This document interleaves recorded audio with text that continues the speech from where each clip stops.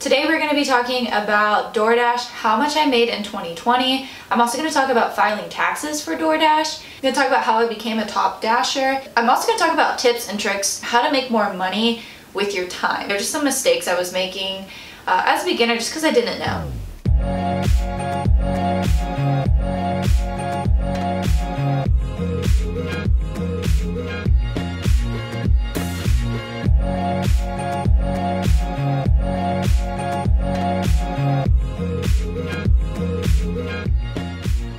Hey guys, it's Gwyneth and welcome back to my channel. Today we are going to be talking about all things DoorDash. I actually don't know if I've ever talked on my channel about how I DoorDash, but I do. I am a college student and so I just have a really weird schedule, so DoorDash is fantastic for that and it just brings in some side income for me. Let's go ahead and get into this video. If some of those topics aren't interesting to you, I will just leave timestamps in the description box so you can kind of just jump around the video if you don't want to hear all of it. But anyways, let's go ahead and get started. So with DoorDash, when I signed up, one tip I do want to give is I do live in a college town, and so they were actually full for dashers here. But one of the cool things about DoorDashing is you don't actually sign up for one given area. I don't know about changing states. I haven't tried it in another state, but I've been, like in my hometown I've dashed, in Austin I've dashed, in College Station I've dashed, and you can just switch locations and pick up right there, which is so awesome. What I have to say about that is when I was signing up, I went off the zip code here where I live in College Station and it said it was full, which makes sense. There's tons of college kids here and all of them want to dash because you have your own schedule and you can make your own money and all that stuff. So what I decided to do is I actually put the zip code of my parents' home and it let me sign up through that because they weren't full in that area. So if you are having a hard time signing up, just try a different zip code and most likely it'll let you sign up through that one, and then you just change your location to where you are actually currently at and want to dash. Also, signing up for DoorDash, I think it took a total of like 30 minutes from starting the process, doing background check and all of that, and then being able to dash. So it's really awesome. I'm a little torn if I want to like go ahead and tell y'all how much I made, but I guess I'll just go ahead and tell y'all because I know that's what a lot of you are here for. So first I want to say is I actually started dashing the first week of August in 2020. I had a lot of fluctuation, so DoorDash really is what you make of it. Usually I bring in about $80 to over $100 a week just dashing for a few hours here and there throughout the week whenever my class allowed, or if I didn't have homework, or if I wasn't with friends, just things like that. But then around Christmas time, I had more bills coming in. I wanted to get really cool gifts, and so I dashed a bunch. I think my highest week I dashed for like 22, 23 hours total, and within that time I made $445, around there. I tell you all this because my grand total for those 5 months was $3,419. And I want to say this to kind of keep it in perspective. I personally think that was a lot of money because I really was only aggressively dashing and dashing consistently for maybe 4 or 5 weeks of those 5 months. Other times I probably wasn't dashing more than 12, 13 hours a week, and I was still bringing in a good like 200 a week. That I would say that was pretty good average. And also I made that in 5 months, so imagine what you could make the whole year. DoorDash is really what you make of it. If you only want to dash to make $50 to buy the new pair of shoes or whatever you wanted, that's perfect. Sometimes when I want to do a YouTube video, I go dash and earn that amount of money I want to spend in that video first, or vice versa. I will see exactly what I spent to make that video, and so I tried that weekend to really make sure I earned that money back. Also, that is including the base pay as well as tips. Also keep in mind, I don't get to keep the full $3,419. Did have to do taxes, and I know that is a concerning thing for some people, so I'll keep it quick. But basically, you are a contractor for DoorDash, so they don't, you know, take out taxes and stuff every week. Oh, also they do pay every week, and then if you're past a certain point, you can actually do same day payout if you need the money right then. Anyways, So because of that, you need to make sure you pay your taxes. You may need to keep some money aside to make sure you can cover your taxes. Luckily, I also worked a separate job this year, or in 2020. I worked an internship where I actually made a decent amount of money, and so I had a really high tax return, and so I ended up not having to pay any money into DoorDash because my refund covered that. Anyways, with taxes though, I just used TurboTax. I in total had to pay like $95 to TurboTax to pay for my refund. So the base one is free, and that's filing your W-2s. Then the next level is filing as a business, which is what you have to do as a contractor. And that one I believe was $40. But here's the thing.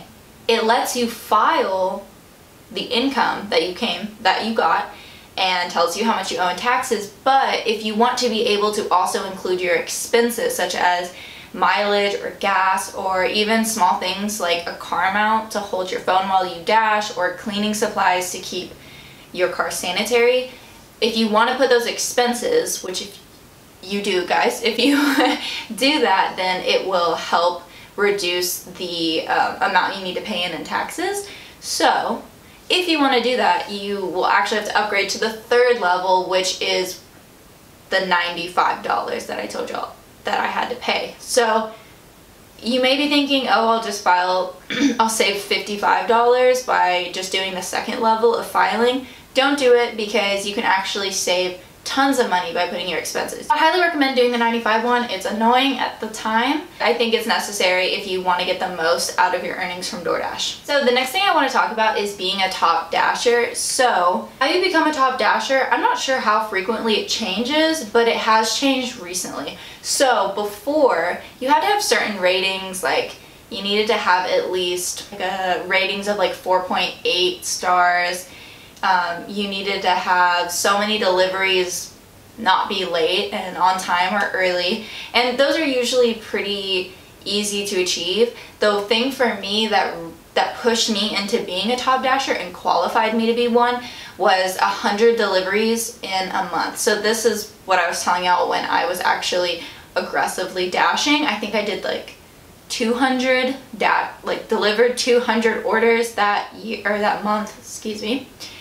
Delivered 200 dashes that month, which you needed 100 to become a top dasher. So this was really exciting. I did that in November, and I became a top dasher in December. And with top dasher, they say that there's perks to it. I'm not entirely sure. I feel like they can easily say certain things, but it's hard to track. For example, you think with top dasher, if you're near a restaurant and so are other dashers, you would get the offer first because you're top dasher. That's not necessarily true. I'm not sure the algorithm behind it, but my sister also dashes. She's actually the one who got me into dashing because I saw how much money she was making. It was insane. And so we actually were hanging out, our cars right next to each other, windows down, just chatting one day while we waited to get orders, and she was actually getting pinged for orders way before me. But that month she wasn't a top dasher and I was. So I'm not exactly sure all the perks that they claim, if they're truly being like put out into the system, because I feel like it would be really hard for people to actually track it. But I also don't want to say that you're not getting perks, because I feel like that's a big claim to make too, just from my small observations my sister and I have made. But anyways, one perk I did get, I honestly thought this was kind of annoying, but one of the perks I got, because it was December, and so they were like, ooh, we're giving a gift away to all of our top dashers, and I was so excited. And then when Christmas rolled around, the gift they gave us was $5, which seems small, but they have a lot of top dashers, so I was like, wow, it's probably a big amount that they really were giving out in total, like the company was. So, money is money. I'm not gonna complain. I got $5 extra and that I didn't have to dash for. I went to go claim that money and transfer it to my bank account that week. I realized I misread the email, and it was $5 coupon to order from DoorDash.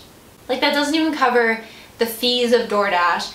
Depending on how far you're having someone dash, that doesn't really even cover a tip. Like, I I don't know, maybe DoorDash heard me complaining because starting January of 2021, I was no longer a top dasher. So what actually changed, or the reason why I'm not a top dasher, is they changed the rules to where all of the same things apply, but you also need to have an acceptance rating of a certain percent to be a top dasher.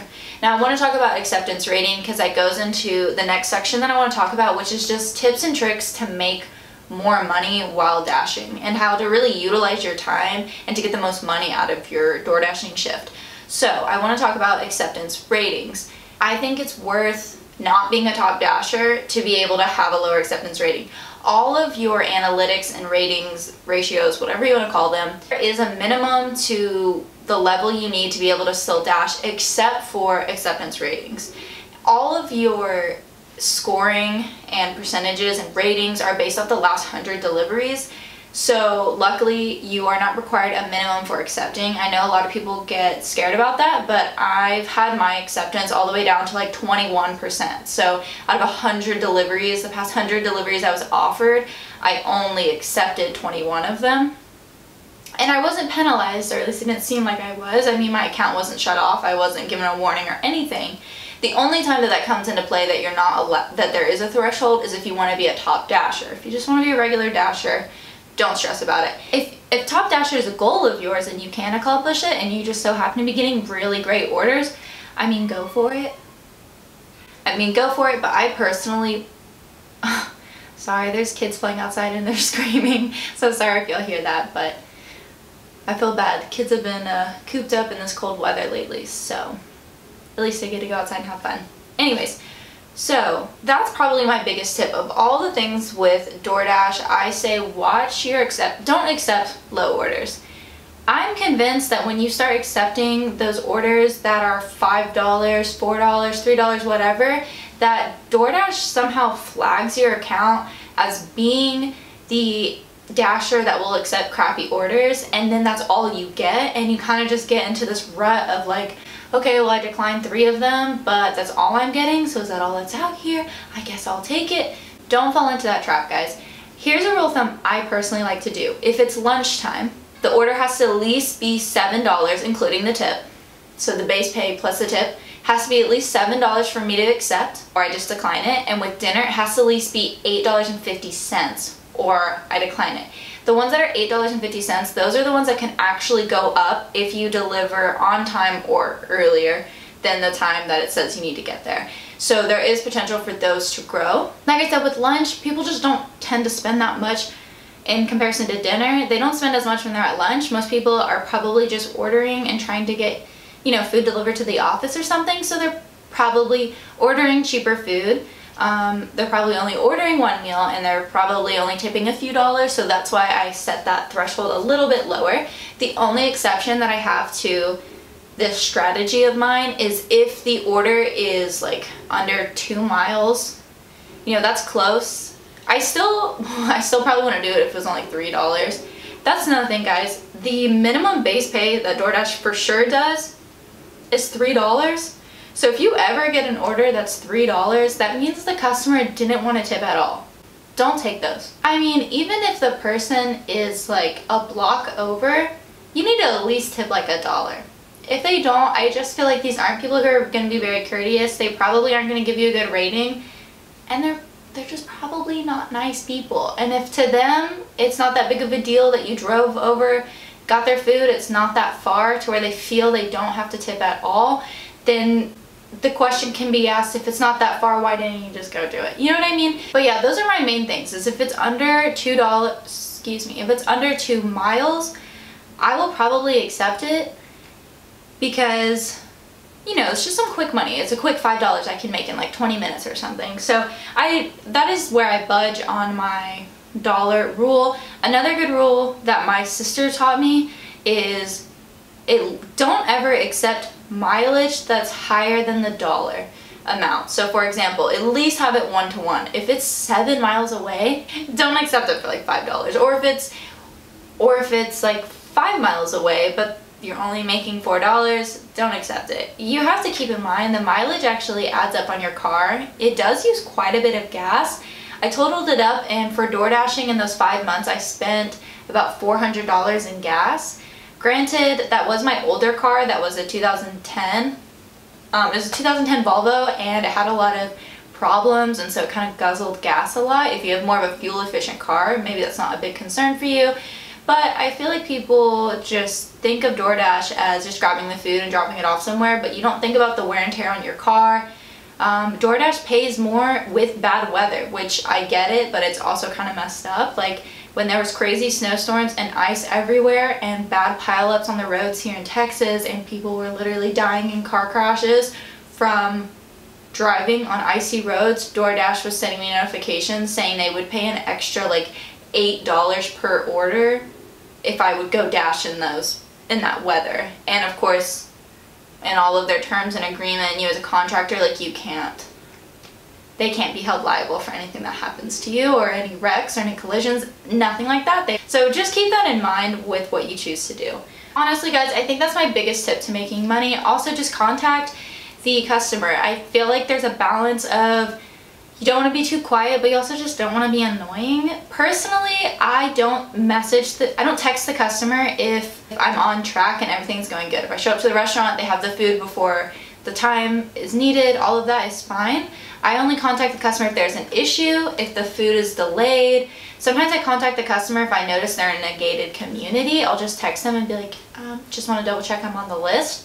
I have had one contract violation with DoorDash that I had to dispute because I got stuck at someone's community gate and the gate would not let me in, and I got stuck there for like 20 minutes and the customer had to drive all the way up to the gate, and so the app thought that I delivered 20 minutes late and I got like my first strike on the platform. So if you know the area well, just go ahead and send them a text to be like, hi, just want to double check I'm called in the gate. I've just had some issues at this gate before. Thanks. That's what I like to do. Usually they're really appreciative. 50% of the time they reply, oh, thanks for reminding me, I totally forgot to call you in. So it saves your time, it saves their time, it makes everything just more efficient. You also need to keep in mind efficiency just while you are dashing. The more dashes obviously you can do in an hour, the better. I think if this helps you guys, depending on the area I'm in, so College Station is a little bit bigger compared to my hometown. My hometown is pretty small. So in College Station, I make about $15 an hour, maybe a little over, 15 to 18 I'd say is where I range. And it's because distances are longer, people tip lower because they're college students. I'm having to deal with apartments here, which takes longer. Just more traffic to sit through, things like that, so that really slows down your time. I probably can do like 2 dashes in an hour, whereas when I'm home I can do like 3 or 4 because everything's really close. It's all residential and homes, so it's so much easier to just drive up directly to someone's house and drop it off at the door and run back to your car than deal with a complicated apartment and trying to get in. And by try to get in, I mean those apartments that are like hotel style and they're locked from the outside. Those are very annoying, and customers will insist that you bring it right to their door, and knowing you have no access into the building, it wastes a lot of time. Some people are high maintenance. But yeah, just be mindful of your time, be efficient.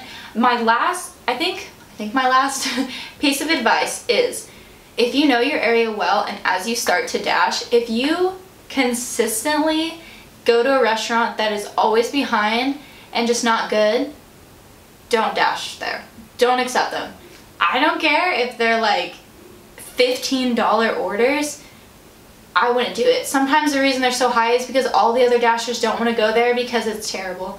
I have gone to certain wing places and had to wait 20 to 30 minutes past, and what could have been, you know, me making $7 in 20 to 30 minutes ended up being over an hour, and then that whole hour of my shift, like, I only made $7.50. So you just have to keep that stuff in mind. I really like flag certain places, and it varies from town to town. Some fast food places are really quick, some could care less.